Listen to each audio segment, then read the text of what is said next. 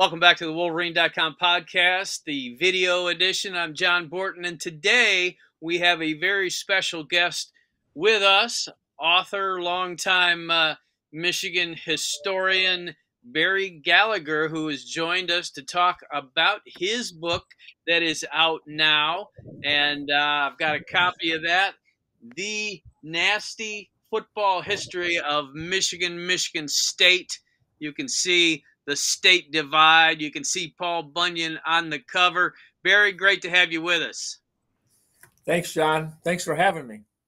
Well, I'll tell you what. I've been going through the book and finding a ton of interesting aspects to it. Why don't you tell me, first of all, before I get into this, how it was that you came to be interested in diving into a Michigan State book, one that I will say right up front has breakdowns of every game between these teams from 1898 to through 2020, which is fascinating for anyone closely following the rivalry.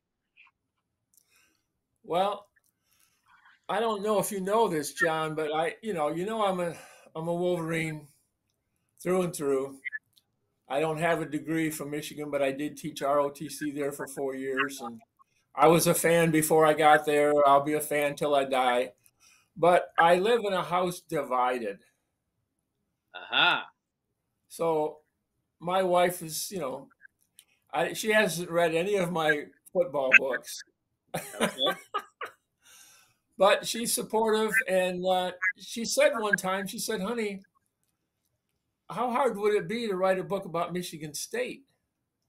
And I said, well, I think it would be very hard because, number one, I'm not a great Spartan fan, although I have two sons that are Spartans. So, I'm okay with Sparty when they're playing, except when they're playing Michigan. Uh-huh. But I said the research would really be hard because the information available at the Bentley Historical Library is unmatched. And I said, I just don't think the research, it would be really hard. But I started thinking, oh, maybe I could write a book about the rivalry. And I started doing some research, figuring out, has there ever been a book written about Michigan State? And the only thing I could come up with was a compilation of articles from the Lansing State Journal. I think it was 25 articles written from some of the early games to maybe 1994, 5, where they had just basically published a bunch of articles, put it in a magazine format, and called it Backyard Brawl. Mm-hmm. So that kind of got my attention. But then in 2014, I went to the Big Ten luncheon, and you were probably there that week for the kickoff for the Big Ten season. And Bill Lamonier, who was an official for many years in the Big Ten, he was retiring after about, I think, 20 years in officiating, maybe, I don't know, 12, 15 in the Big Ten. And the reporters were there interviewing him for articles for the next day in the Trib, is where I read it. And a guy asked a question. He said, so what's the greatest game you ever officiated as an official? He says, well, I did the national championship game one year. He said, but the biggest one was Michigan-Ohio State in 2006. Michigan lost 42-39. Michigan was number 2. Buckeyes were number 1, and that was the day after Bo died. It was a lot of stuff in that game. But he said that's the greatest rivalry and the greatest game I've ever done. And the guy said, well, that's the most intense rivalry you've ever seen, huh? And he says, oh, I didn't say that. And the guy says, what do you mean? He said, the most intense rivalry I've ever officiated was Michigan State. And he said there was a guy in the front row that was an Ohio State writer from Columbus doing something. And he was like, how can you say that, or something like that? He was offended. But he said, no, you don't understand. He said, Michigan State, the action starts sometimes before the game even begins. And he says, there are rules in place in the Big Ten now where the officials have to be on the field like 15 minutes earlier because of things that have happened in the past. And he said, every play, there's something going on. And he said, we're in there and they're scuffling and they're grabbing each other and we're pulling them off. He said, that goes on for the entire game. He said, it is mentally exhausting. So hard to do. He said, Michigan, Ohio State, over the years when I was doing it, there was usually a championship at stake. Coaches, somebody's messing around early and they get a dumb penalty. They're jerking that guy off the field. They're getting in his face and saying, you could lose the game with a dumb penalty. Shape up, play some football. So he said, both games are intense. He says, but it's just a different level of intensity. Yeah. So I just started thinking, oh, wow, I got to explore that a little more.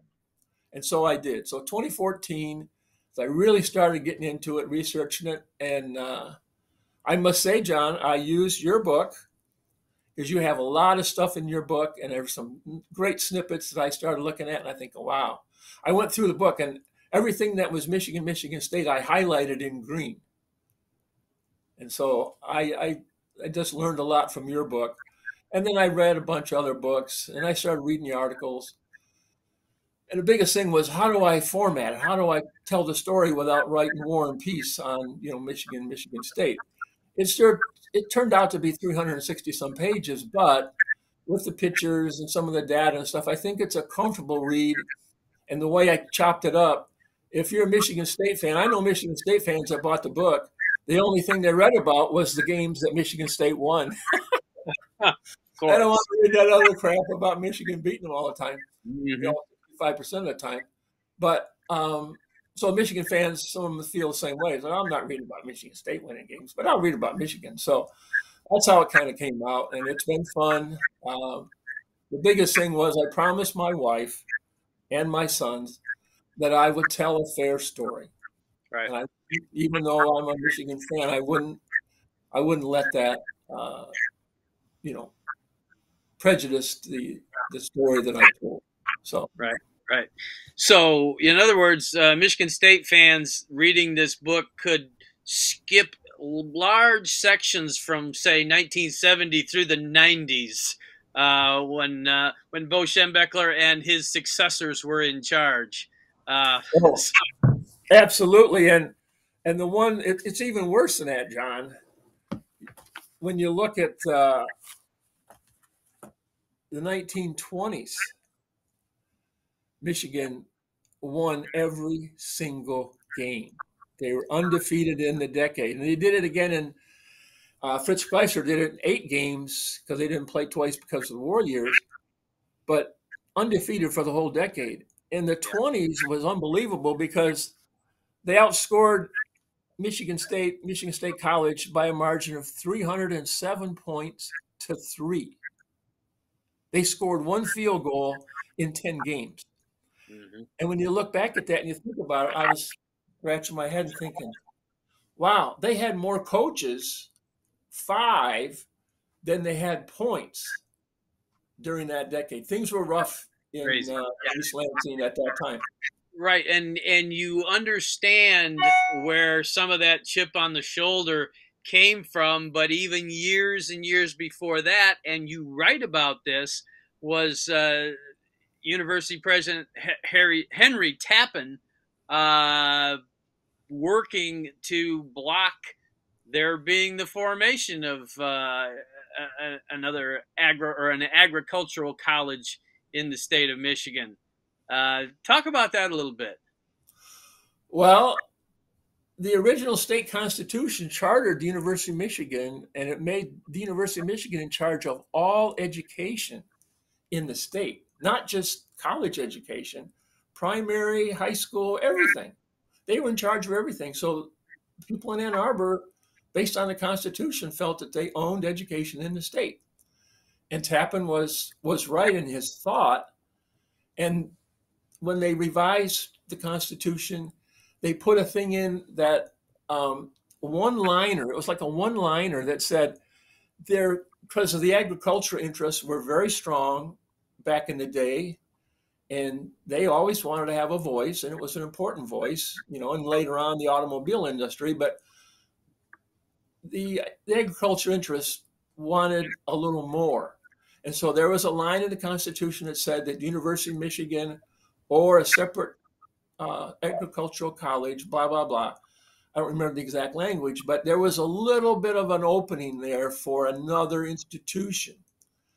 And the agricultural interests fought hard. Tappan fought hard. Tappan used every resource that he had. And I think it was Professor Fox, he hired a guy who was a renowned agricultural expert. And he thought this was going to be the ticket to convince everybody that Michigan was going to be well ahead of everybody with agriculture. And he hired this professor, and it's going to have a Department of Agriculture, not a University of Agriculture. And unfortunately, Professor Fox died about 4 months later of cholera. And so technically that was the death of Tappan's plan to have an strong agricultural control of agricultural education in the state of Michigan. Fascinating history. So they didn't like each other even before they played football, and there were many things that caused that. Yeah. So Michigan gets out to a 22-1 series advantage right out of the gate as they're starting this series. That certainly establishes a certain amount of enmity in the part of the Spartans and at that time the Aggies. Talk about the early part of the series and when it finally began to level out a little bit and become the more competitive rivalry between these teams that we have seen. Well, like I said, from 1898 till 1929, Michigan was way, way out front. And then in the 30s, things changed. And at the end of the decade, Michigan won 4. The Aggies slash Spartan, then it was the Spartans, they won 4 and they tied 2. So, wow, you're thinking, hey, this is finally maybe going to be a rivalry. Unfortunately, Fritz Chrysler came along and he didn't buy into that. You're thinking, they had lost many games, and when they debuted the new helmets and everything, that was, and one thing I think a lot of people didn't know was the 1938 game was the first game where both teams wore a version of a winged helmet. And I used the picture of Tom Harmon running against Michigan State, and it's kind of subtle, but if you look at the Michigan State helmets, they had white helmets with a green wing on it. They didn't have the lines going back. But Michigan State actually was the first school in the state of Michigan to wear a winged helmet. Of course, the Wolverines were second, and of course, they made it famous. No doubt about it. So when it really began to become Michigan State being taken very seriously, obviously you took the Michigan took its own dip in the 50s and 60s, and the Spartans flexed their muscles through that time. That was different and rough for Michigan fans at the time, obviously. Well, and I think Michigan fans, because of Biggie Munn and Duffy Doherty, really started to experience what it felt like to get beat a lot in the rivalry, and Sparty was beating them pretty good. Both decades, the 50s and the 60s, Michigan won 2, lost 7, and tied 1. So that's, in that 20 years, Sparty was 14-4-2. And that's Sparty's best back-to-back decades in the rivalry. And Biggie Munn, he used to play for Fritz Chrysler at Minnesota. He was an All-American player. And then he he was on the staff, and then he went to take a job at Syracuse. And when he came back, Fritz did not embrace him. I guess it was maybe a Big Ten meeting or something like that. And Fritz's comment was something like, "What are you doing back here?" It wasn't like, "Glad to see you, Biggie," you know? And then he went out and beat him like 55-7 or 55-0. It was embarrassing. So there was no love lost between those two. And Biggie Munn had a chip on his shoulder the whole time he was there. And then he became athletic director like Chrysler was. So he really raised the level of intensity in East Lansing. And I think it had an effect. I mean, he really, really pushed hard in everything, but especially in football. And you know, it made a big difference. Yeah. But they also had a model. You know, Biggie knew how good Michigan was. He knew how their program ran. He knew the kind of resources and the kind of effort that had to happen to make it be that good. And so he just basically built a version of, you know, his version of Michigan football in East Lansing. Right. And it worked pretty good. Yeah, my good friend and iconic Michigan offensive line coach Jerry Hanlon never fails to mention the fact that that crew that came up from Ohio to take over with Bo Schembechler in 1969 found out very quickly the importance not just of beating the Buckeyes, which they knew they had to do to win the Big Ten championship, but winning your game in state against the in-state rivals, and how they heard about it all year long after that 69 game. And then, of course, went on a big run against the Spartans after that. Bo goes 17-4. Talk about those early days and what happened there. Well, the one thing that struck me about, you know, the first game against Michigan State at East Lansing, Duffy, he had injured receivers, multiple injured receivers, so he didn't really have a passing game. And he had multiple injuries in the backfield. He basically had a quarterback and he had the runner. And he changed his offense, completely changed his offense the week before the Michigan game, so that all the scouting that the Wolverines had done was out the window. And it was like a magic trick. Now, how do you change your offense in a week? That takes, number one, it takes guts. But number two, it was just completely like the Trojan horse for Michigan trying to defend that. And Highsmith was a guy that carried a bunch of times. And the quarterback, can't remember his name, but those two guys basically beat Michigan. And they just went and punched him in the mouth starting and just kept punching him in the mouth. And Michigan just didn't have a good plan. They made some adjustments. Bo was always good with his staff, always made adjustments, but they just couldn't figure it out. And boom. And apparently the Monday after that game, that's when Bo said, "Gentlemen, we now have two teams we have to beat."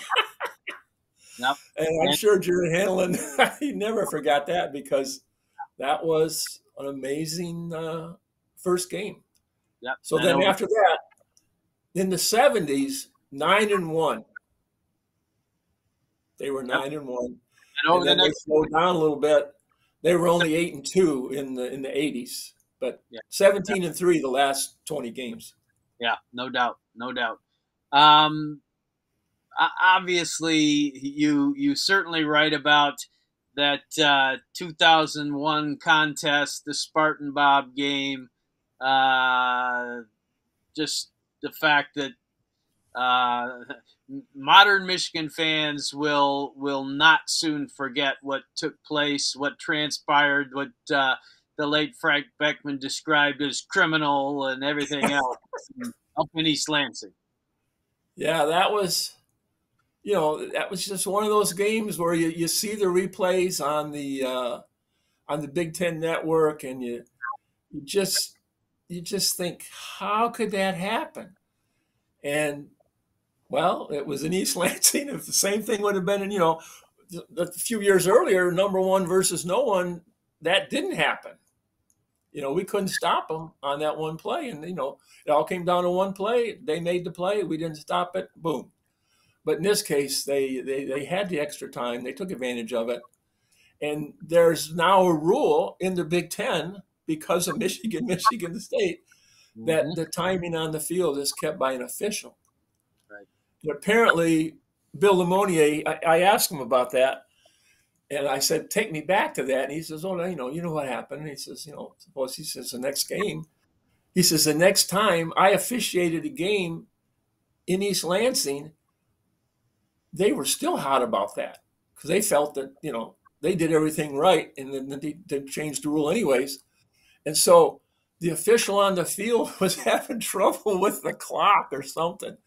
And guess who was up in the press box or wherever he sat doing clock for Michigan State? Spartan Bob.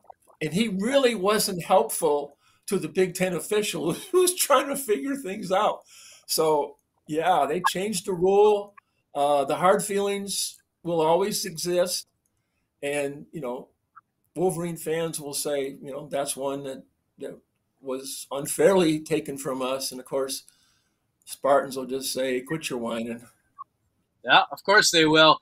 And but usually not acknowledge the fact that that it certainly got people's attention because it caused a rule change for the entire league. So it was something of great import. You talk about bad feelings; those feelings ramped up on the Michigan side of things in the last couple of decades because of the advent of Mark D'Antonio and the success that his teams had, not only just beating Michigan, but beating them up at times.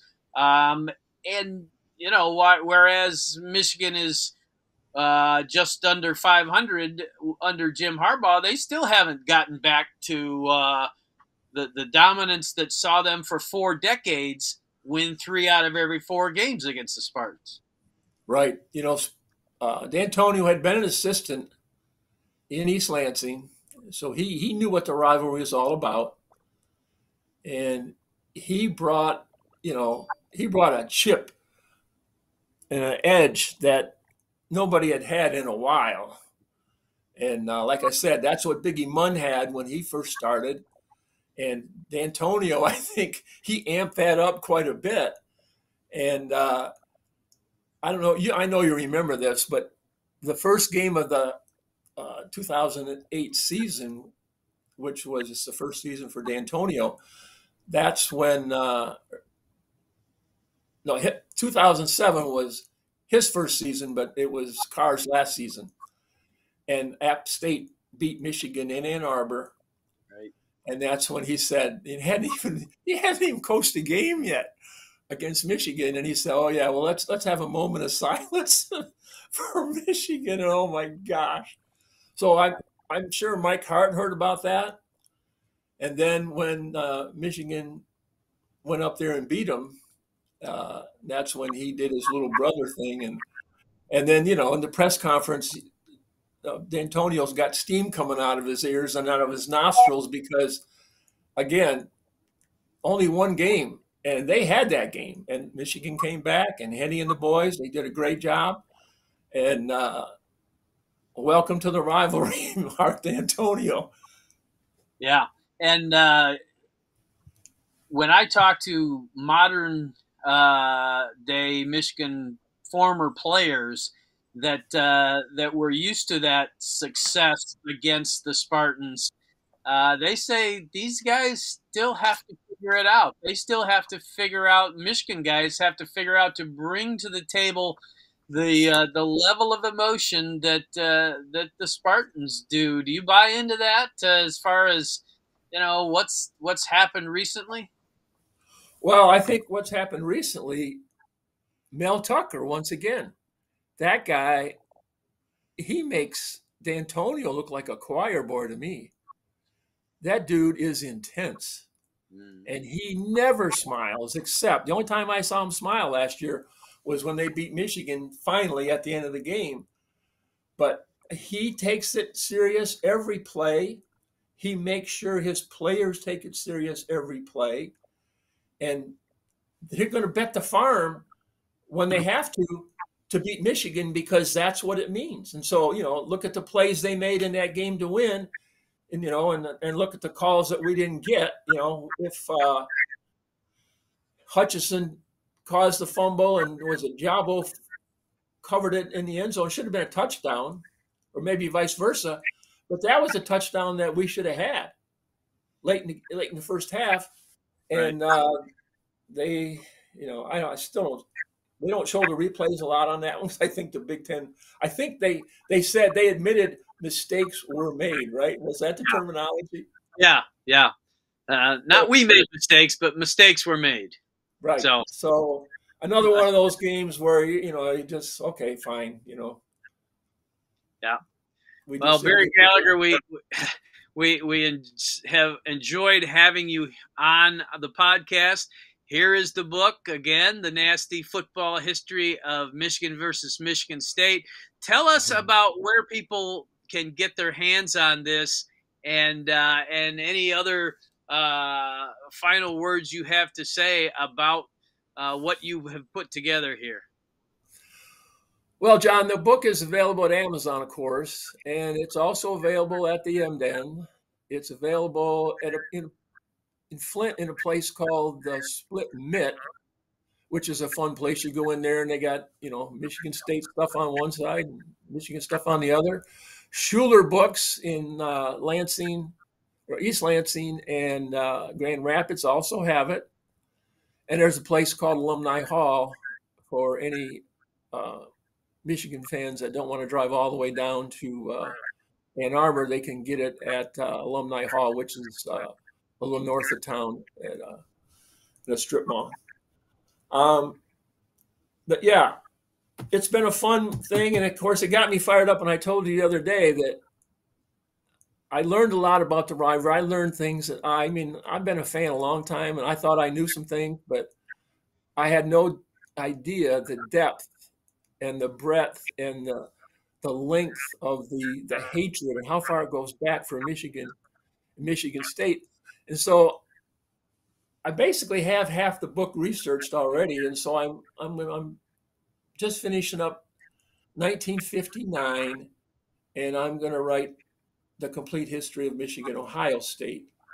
Because there's a couple books out there that take it to 1987. Well, a few things have happened since 1987. Unfortunately, not all of them that good. I haven't got that point yet, but that's going to be painful to do that research.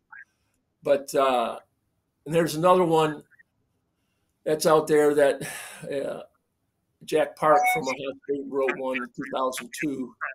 It was not just a history of Michigan, Ohio State, but it's got a lot of stuff in there. It's the history of Ohio State football. It's like that is War and Peace on Ohio State football. And again, it's way more than I want to know about Ohio State. But again, the rivalry is so great.